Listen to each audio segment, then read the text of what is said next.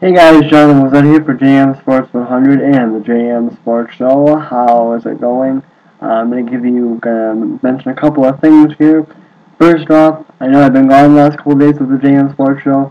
It's that time of year around here, allergy problems. They were really bad this year, and I still don't feel really great, but the show must go on, and I have a job to do, so I'm going to do it. And this is something I'm going to try to do every day. I don't know if this part is actually going to work or not, but I'm going to kind of give you a preview as to what you can expect, kind of as far as the JMSports Show. And so here's your preview for tonight's show, Wednesday, September 19th, 2012. Basically, I know it's Wednesday, and we are a day away from starting week 3 of the NFL season, but we haven't talked about week 2 yet. So we'll do that. We're also going to talk about week 3 in the college football season that happened last Saturday that I still haven't talked about because I haven't been on camera. In fact, I haven't been on camera at all since Friday. So we'll talk about that. Talk about the NFL. Also, NFL preview tonight for Panthers-Giants. What do I think of that? One of the things I will talk about with the Giants is their last snap debacle with taking the knee against the Buccaneers. Was it right? Was it wrong? I'll talk about that. Also, I do want to do one little quick segment right here. We have a college football pick to make for tonight. So we'll do that right now. But before I do that, I actually want to go over the college football records that we had from last week, which were tremendous. We did really, really well in college football last week. Not that anyone really, should be surprised about that because we've done pretty well all year. Of course, we went 1-0 on the Thursday game, 2-0 with the Friday game if we won both those.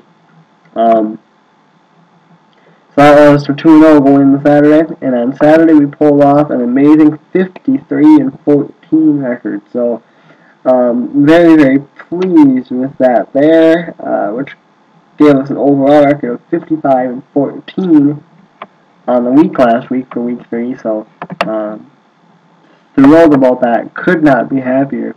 And with that, we move to 177-43 on the year, 1,308 wins, 457 losses lifetime.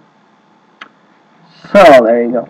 Don't forget, if you want to contact me, there's several ways to do it. There is a page you can like on Facebook. Just type in the JMSports Show. The space JMSports, all one word, and show. Make sure you get the V in there. There is a page called just JMSports Show, and that is my page, but I don't do anything on it. So go to the JMSports Show. Go ahead and like that. All the shows are posted there, plus updates and random sports posts as well. Also, follow us on Twitter, the JMSports Show. Once again, twitter.com/the JMSports Show.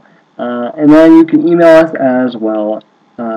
JMSports Show, all one word, all lowercase, JMSports Show, all lowercase, at yahoo.com. JMSports Show at yahoo.com.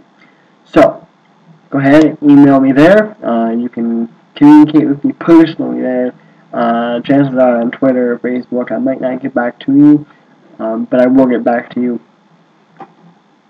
on Yahoo, or on the Yahoo if you email me there. So give me some suggestions or thoughts, or what do you think of the show, or if you want to argue one of my things that I say, go ahead and do that there. I'll mention you on the air, bring you up on the air, and communicate with you that way. So anyway, I'm looking forward to getting back to the JMSports Show tonight. Looking forward to talking football. Also probably will talk a little bit of baseball as well. So alright guys, that is going to do it for me. I am out until tonight.